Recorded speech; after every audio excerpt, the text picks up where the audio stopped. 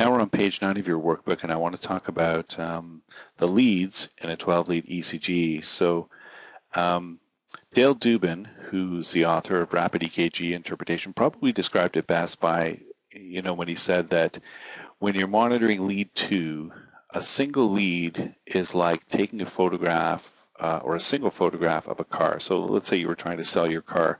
One lead, like lead 2, for example, for monitoring would be like having a single photograph of your car.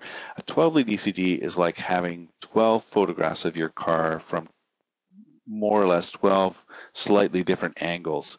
And so we're looking at the heart from 12 different perspectives, and that enables us to see specific coronary vessels and whether there's a problem with those coronary vessels when we're looking specifically at ischemia or infarction, which is the focus of this presentation. So when we look at a 12-lead ECG, typically it's in this configuration. There's lead 1, a lead 2 below it, lead 3 below that, and then over here is AVR, AVL, and AVF, then V1, V2, V3, V4, V5, V6. This is the standard 12-lead configuration. And one of the other things that's important here is that when this ECG occurs, it occurs at exactly the same time as this one, and it occurs exactly at the same time as this one. So the timing of these is identical, just as the timing of these 3 beats is identical as is the timing of these 3 beats, etc. Now, whether the QRS complex is deflected upwards or downwards, as is the case in V1 here, depends on one of 2 things: either where the electrode is located, so here's a positive electrode in relation to the myocardium, we'll say this is the myocardium here, or whether there's some kind of pathology that exists, such as an old infarction or some other sort of pathology. But in a normal healthy heart, it's determined by lead placement. So when the heart depolarizes, and I'll show this on one of the next slides here, when the heart depolarizes in this direction, if the positive electrode is here and the wave of depolarization is moving toward it, then we get a positively deflected QRS. And we see this in lead 1, 2, and 3. AVR, on the other hand, is a lead that's taken from the right arm, and the right arm is over here. Oopsie, over here.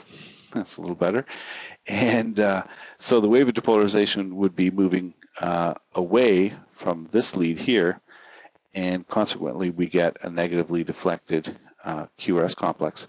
Now, the other thing I should mention is these leads here, 1, 2, and 3, are bipolar leads, and the same electrodes are used for AVR, AVL, and VF, except that AVR, AVL, and AVF are unipolar leads, and the A stands for augmented, and that's because if you have the electrode on the right arm and it's looking at the heart from the distance of the right arm, then the ECG complexes would be very, very tiny. So the machine augments the vector or the size of the complex internally, and that's why it's called augmented vector right and augmented vector left and augmented vector foot, which would be a reference to the electrode placed on the left foot.